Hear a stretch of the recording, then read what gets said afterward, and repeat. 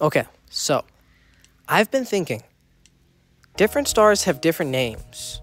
Stars like Betelgeuse have specific names, but other stars like HD 177031 or whatever I'm talking about, I don't really know myself.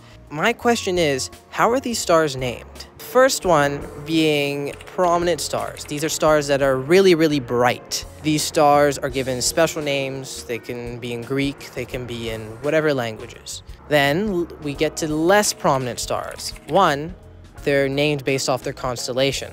One such and such and two such and such star. Second way, it was the second way. So the second way is using the Greek alphabet by Johann Bayer. So saying things like alpha this or beta this. Oh well, that's what you get. Please like and subscribe. Please. Please.